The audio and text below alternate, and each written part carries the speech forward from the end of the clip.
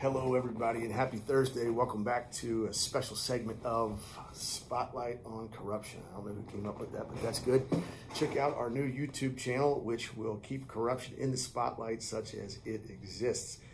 Today, I want to talk about another little example of, some of the things that are going on that probably deserve, public attention. Again, these things affect way more than my case, but we're going to give you some examples of, just some stuff that's pulled from the other room. Now, today's segment is about findings of fact. This has been an interesting kind of thing. So, for those of you not well versed in the law, there's, again, what is the practice of law? It is the application of fact to the controlling law. Who the hell cares what you think. Doesn't matter. That's the whole purpose. We put a black robe on. I think the answer should be this. I think the law should be this. Doesn't matter. Your job is to apply facts to law. So that is why people don't matter. That's what the rule of law is. We're all doing a job. We're like, the judge is like a washing machine. It's open the book.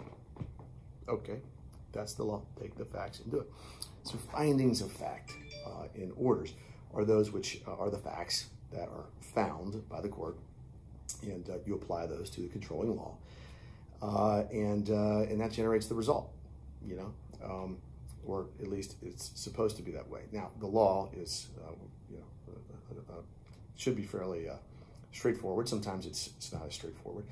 So the facts that are found by the court take on, significance. Now, you really only need to find as many facts as you need to apply to the law, right?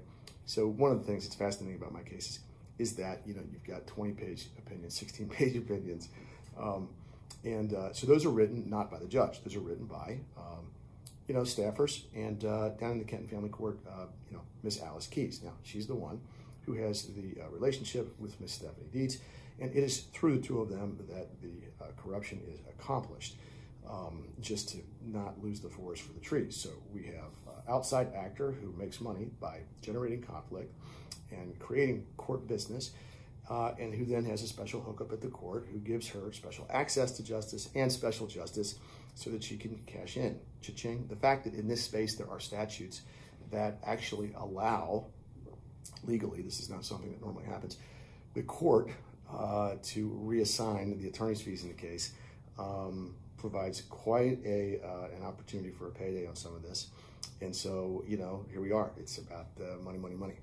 Making money for attorneys off the backs of parents and kids who pay the price and who are damaged forever, and breaking up parents and destroying relationships that were manageable and perfectly fine, if not great, at the time the lawyers came in. So that's what we got going on here, and that's really kind of the bigger picture, but findings of fact. Now, findings of fact. So, the reason that there are facts that are controverted, right? So, here's like what you would expect. Okay, there's a dispute, it's a factual dispute. This person says that the light was green.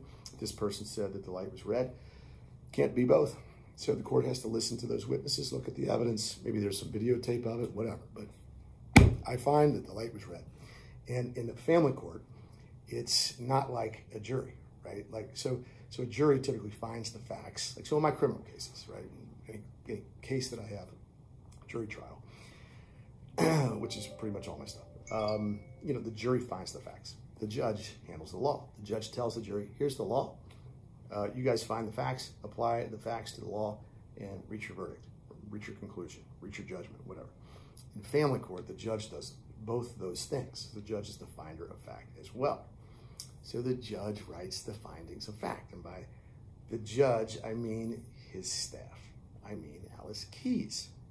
So, one of the very interesting things about the findings of fact in my cases and down there is that,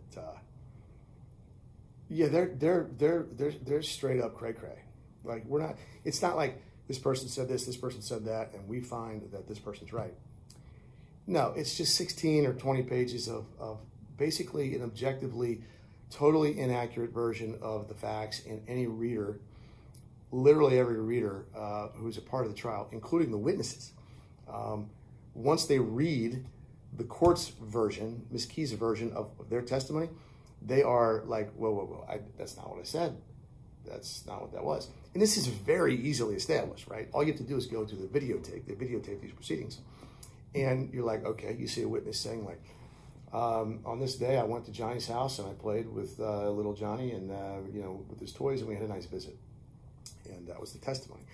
Not even controverted, okay? And then you go and you read the findings of fact from the court written by Ms. Keys, about which the judge has no idea, okay, to this moment. I am convinced he has no idea. He would never write these things. He's a good and decent man. And the version of that would be, the petitioner went to Johnny's house and gave him bad food and dangerous knives to play with, and you know, he cut himself, and it was like barely a life-threatening experience, and he escaped by the. You're like, wait, nobody even said that, dude.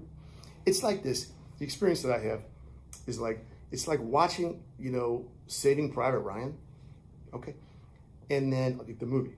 And then picking up a screenplay of that movie and it being like Aladdin, you know? And you're like, wait, what?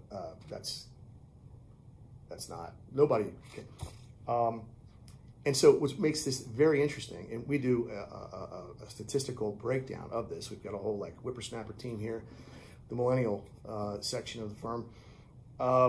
They objectively break down all of the finding facts in the case. Once we figured out this was completely whack, this is crazy shizzle, okay? Like, it really makes you think, am I on like LSD right now? Because that is not what was said. And you go to the videotape and it's like, nope, right? So you can take a court order and like 20 pages of findings of fact, or 16 pages, or whatever it is, go into the conference room like the millennials do, pull it up on the video screen, and you know, watch it and be like, nope, that's not okay. And they have some kind of analytical like formula, like an objective measurement of like, you know, that grades out on a scale of like 0 to 100% incorrect. Each of the court's orders are in terms of their findings of fact. And they've taken to making these wonderful charts and citing specifically to the date and timestamp. Part of that is for like, we appeal all this stuff. So it's for the appellate court, because obviously the Court of Appeals, you know, corrects these things. But it's also become, you know, a useful tool in identifying the corruption that's going on. Look, you know, honestly, this stuff is so wrong that it's hard to believe anybody would be this wrong one time. It's that far off.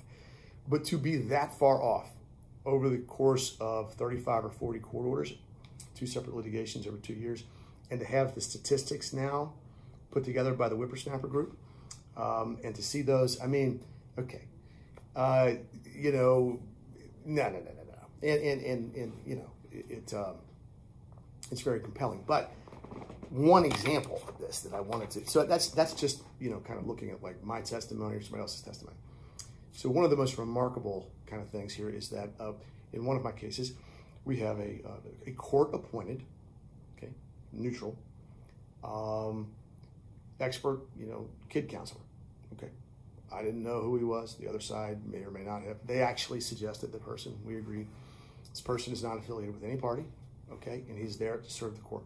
And he has a very clear mandated court mission, and it's his job to weigh in on some things as a kid expert, right?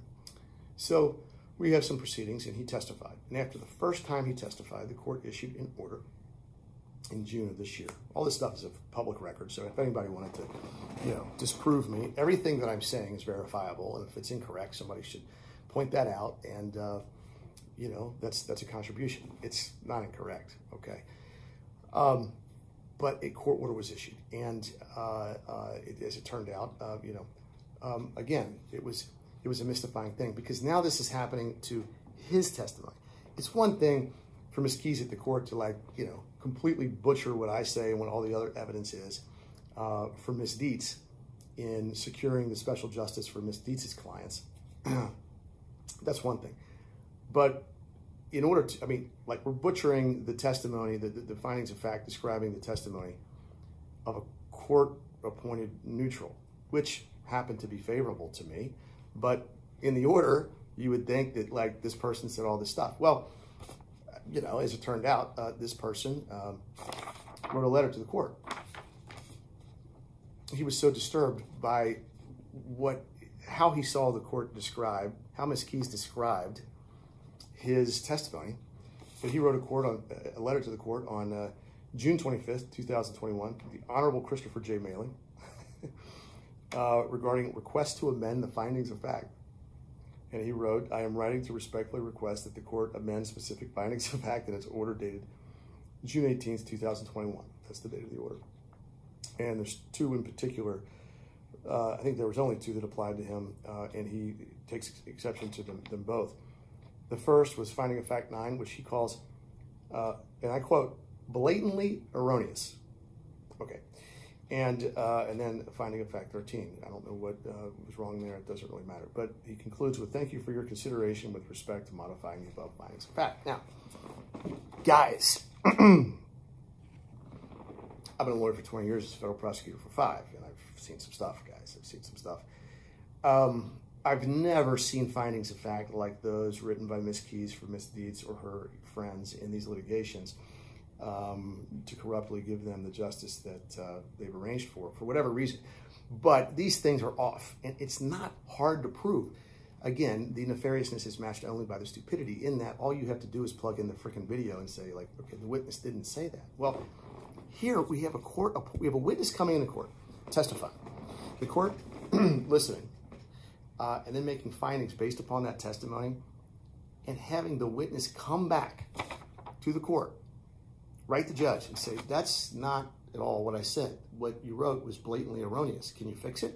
Now, two major things here that are remarkable. One, the fact that that would ever happen. Guys, it's okay.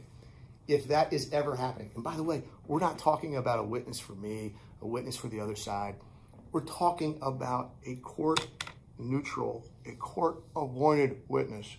So there's a T-shirt somewhere that says, like, how do you know that things are really foobar in your court? And that's on the front. On the back is like, when the court-appointed neutral has to write a letter to the court saying, like, that's not at all what I said. It's blatantly erroneous. What are you thinking? Okay. If that happens, everybody should stop. And we should be like, okay, we've got, like, something's going on here. But that's not actually the most remarkable part. And you always have to wait for it, right? Because just when you think it's like maximally corrupt, it's only a prelude to the real thing. And here's, you know, Ms. Keys arranged it such that the court said, no, not going to amend that. Thank you for letting us know that we butchered what your testimony was and like completely mischaracterized it in our order. Applying it to law, generating the result. Thanks for noting that. But we're going to go with the blatantly erroneous version that completely mischaracterizes your stuff. Okay. What are we like? Are we a La Land?